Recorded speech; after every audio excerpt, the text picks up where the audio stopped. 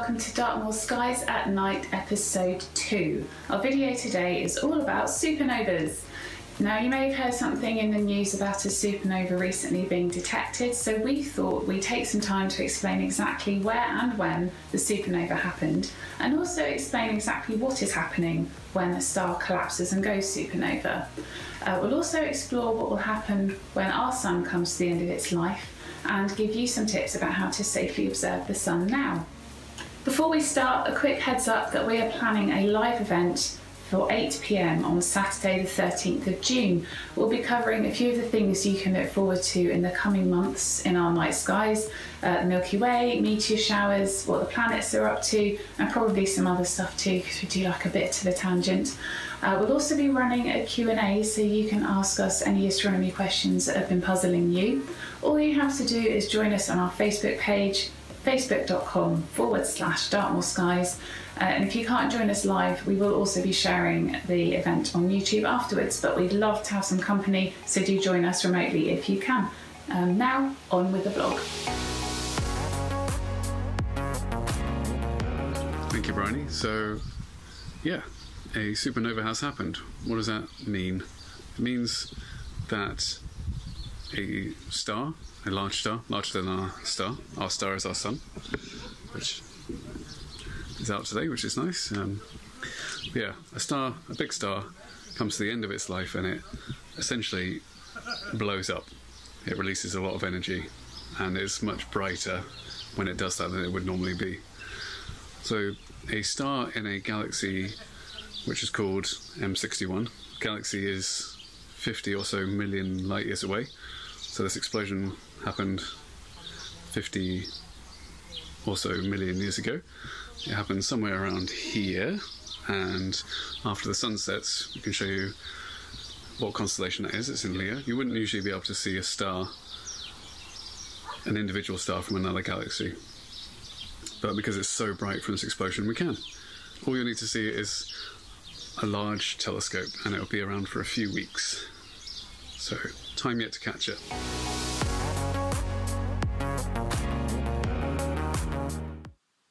So here's the scene after sunset. The sun has gone down here in the northwest, as it does near the solstice. It goes near the equinox, it's near the west, and as you get near the summer solstice, it goes further north. So one way of sort of finding where we're starting our little star hop from is as the glow of twilight reduces, there'll still be light coming from the direction that the sun is in, so we'll still be seeing a horizontal glow around here, and you'll be able to pick out the bright star Capella, and you'll be able to hop along to Castor and Pollux, and you can use them as a sort of guide to find your way to Leo, which is a very distinctive sort of trapeze-shaped, in the body there, trapeze-shaped constellation. And the galaxy that exploded is in the neighbouring constellation of Virgo. There are an awful lot of galaxies in Virgo. This is the Virgo cluster. Many, many galaxies. So M61 we see there is, if you draw a line between, when I was out trying to find it myself, and between Spica and Denebula, it's about a third of the way from Denebula to Spica. It's a faint galaxy. What's the actual stat on it? Let's find out. Magnitude 9.5. So you're going to need a telescope with an aperture of 10 inches or so to capture this at least. And then the new star happened in one of the spiral arms of this distant galaxy, galaxy 50 million light years away. And if you go constellation hopping, you can, if you don't happen to have a huge telescope, you can still kind of appreciate that somewhere around there a giant star exploded. And I hope that's something you can enjoy.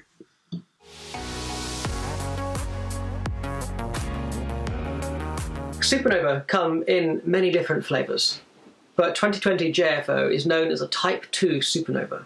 This is where a massive star, somewhere between 8 to 50 times the size of the Sun, undergoes a gravitational core collapse. Towards the end of these stars' lives, they build up very heavy cores, which are iron-rich, and at some point, the core cannot support its own weight, so it implodes. Now, as it implodes, the outer layers are no longer supported, so also begin to fall inwards, reaching speeds of around 20% of the speed of light, which is quite fast. Now, the core, which is imploding, is suddenly abruptly halted by something known as neutron degeneracy. This is where you sort of squeeze out all the electrons from matter and from the atoms themselves, leaving only the nuclei. At this point, the implosion is halted and the energy is reversed, forming an explosion, which is around 100 million times brighter than the Sun. However, only 1% of the energy is actually converted to visible light. 99% of it is converted to neutrinos. These are tiny particles which we cannot see with the naked eye, but if we could, the supernova would outshine the entire universe. Now, we have actually detected these neutrinos in conjunction with supernova, so we know that the two are linked, and this helps to confirm the theories we have. Now, the outer layers are blown off and these form a nebula, and what remains is the core. The core can either remain as a neutron star, an incredibly dense, sort of small Pluto-sized object, or it may form a black hole.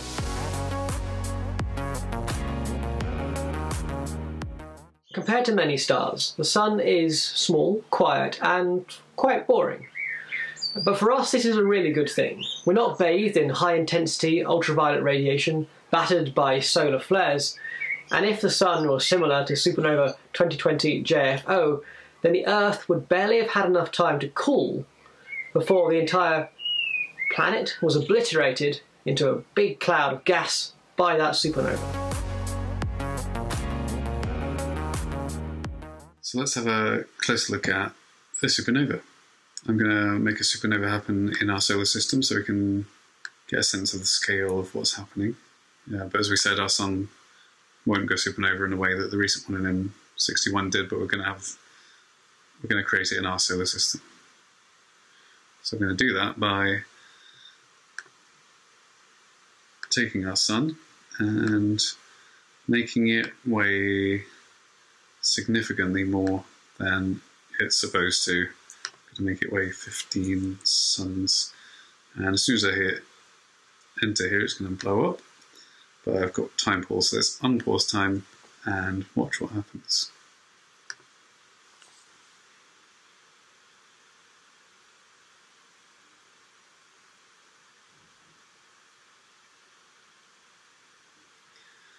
So as you can see, pretty dramatic brightness difference. It really has lit up, and that's what allows us to see a single star from 50 million light years away.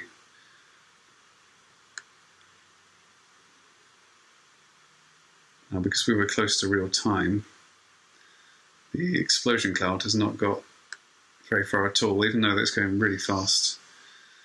You can see there's Mercury that orbits about a third of the distance to the Earth, about a third of the Earth's sun distance usually, and it's, we can barely see it moving at this rate, so let's speed up time and watch the debris cloud. There it goes. So now at nearly a minute a second.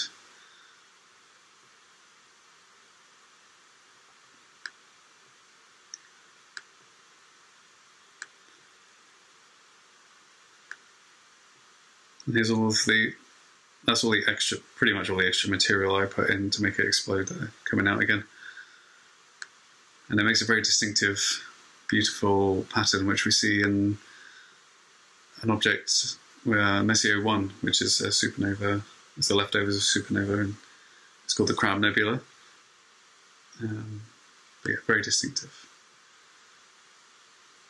And at the centre of the explosion, we've got a sun-nova remnant. So different things can be left behind after supernovas. Some of them are so big that nothing's left behind. Sometimes there's a black hole left behind, or a white dwarf, or other things can be left behind.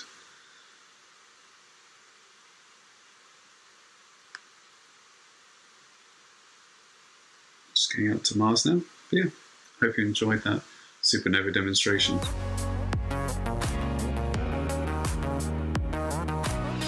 The Sun began its life as a large nebula, the leftovers from a supernova similar to that of 2020 JFO. After some time, the nebula began to collapse, forming the star and the solar system around it. This entire period is a time dominated by strong X-rays, fast winds, and very strong magnetic fields.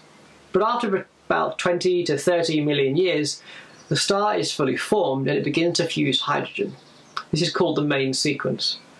And the Sun, or stars similar to it, remain on the main sequence for about 10 billion years. So we're halfway through that now. We've been fusing hydrogen for about 5 billion years, and hopefully we'll continue to do so for another 5. Once the Sun has reached an age of around 10 billion years, it will have burnt through the majority of the hydrogen in the core, which is the primary fuel source. So at this point, the Sun will begin to expand. And over the course of around 2 billion years, the Sun will expand to approximately 100 times its original size. En route, it will swallow Mercury, which will be completely vaporized. At this point, the Sun is now a red giant. Now, during the entire time, the core is increasing in temperature, and when the core gets hot enough, it will start to burn the helium there, and something known as a helium flash. This releases lots of energy as the helium is all fused together, and this release of energy blows off the outer layers of the Sun to form a planetary nebula. Now the core remains and is known as a white dwarf at the centre of this planetary nebula. The white dwarf has no power of its own, no energy source, so it slowly cools over billions and billions of years, potentially until the end of the universe.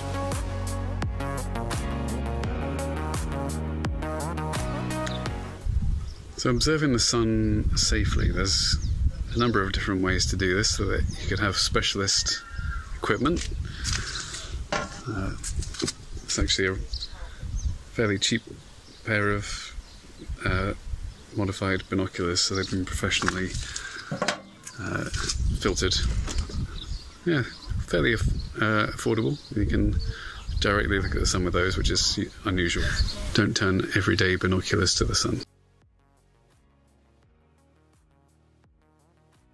You can also get telescopes that are designed for looking at the Sun, so hydrogen alpha telescopes and stuff. But I'm going to have a look at one of the easier ways to do it today.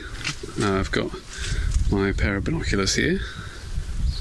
It works fine with small binoculars, by the way. These are just the nearest binoculars I had to hand. I'm going to use the binoculars to project the Sun, and I need something to project it onto. I've got a white sheet here. You could use a piece of paper or a wall or anything really. So what we want to do is turn the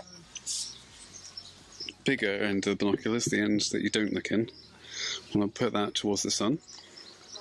And if you do this too close to the thing you're projecting onto, you do run the risk of focusing the light and creating heat. So just be aware that you want to have nice generous distance between the two things. And you can use the shadow there to see if you're lining up with the Sun or not. So you'll end up getting the disk, which is there.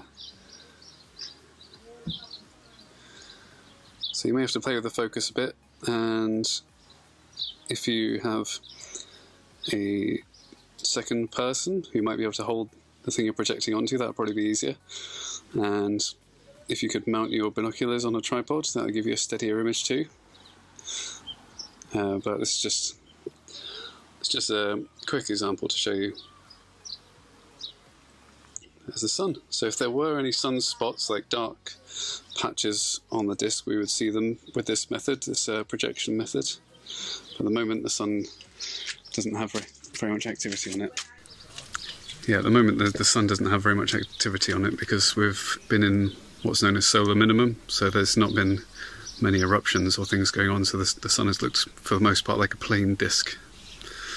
So yeah, do have a go at that. Obviously being cautious, just to reiterate, never look directly at the Sun with your eye, or with binoculars or with a telescope, unless it's a special pair of binoculars or a special telescope or a special filter, and you know what you're doing really, because it can be really dangerous. But having a go at the projection method is nice because your eye is not in the optical train. The light is going through the pair of binoculars onto the thing that you're projecting onto, really, so it's safer,